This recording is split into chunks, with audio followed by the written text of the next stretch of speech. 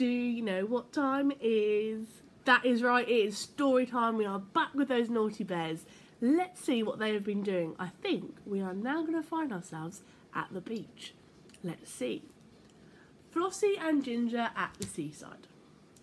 It was a hot summer's day, and Ginger and Flossie, the two teddy bears, were on holiday at the seaside with the children. They'd all been playing hide and seek in the towels and rolling down sand hills. But now the children were going into the sea for a swim.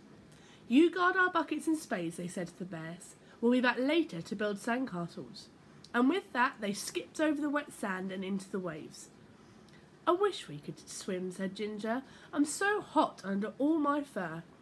"Perhaps we could cool down in the sand," said Flossie. "Let's build a sandcastle big enough to get inside." The two bears set to work at once. They dug and dug. They filled their bucket over and over again to build tower upon tower. Then, while Ginger worked at the castle, Flossie dug up a deep moat around it and joined it to the sea with a long canal. It filled with water every time a wave came in, and the whole thing looked just like a real castle. Flossie and Ginger put 4 towers on the 4 corners, and then made the towers look like 4 teddy bears with pebbles for eyes and noses and shells for ears. "We'll call our castle Teddy Towers," they said, and wrote it in the sand. "Phew, I'm really hot now," said Flossie. "The castle is nearly big enough to get inside," said Ginger. "Just one more spadeful." But as Ginger pushed his spade in for the last time, it hit something hard. With his paws, he dug down to see what it was, and came up with a 10-pence piece.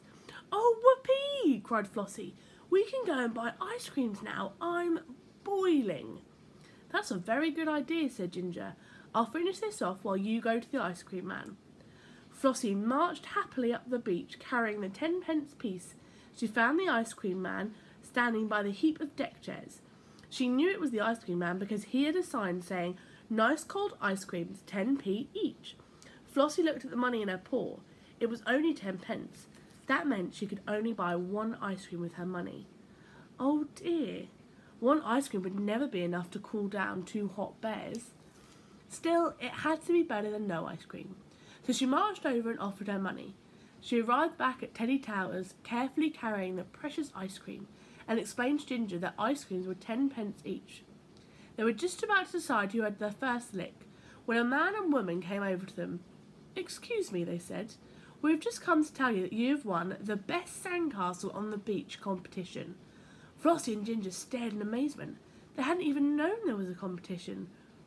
"Thank you," they said. "How exciting!" "And your prize," said the woman, "will be an ice cream each for each day of your holiday. Here is today's prize." And she handed Flossie 2 more ice cream cones. "Goodness," laughed the bears when the people had gone. "A little while ago we had no ice creams, and now we've got 3. What shall we do?" "Well, I know what I'm going to do," said Flossie, and she sat down in front of Teddy Towers to enjoy her prize. And I think they were so hot they managed all the 3 ice creams, don't you?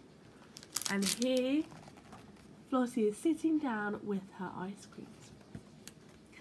So there was our story today, all about 2 little hot bears who managed to get some ice creams because of their good thinking. So I hope you enjoyed that story as much as I did, and I'll see you tomorrow. Bye!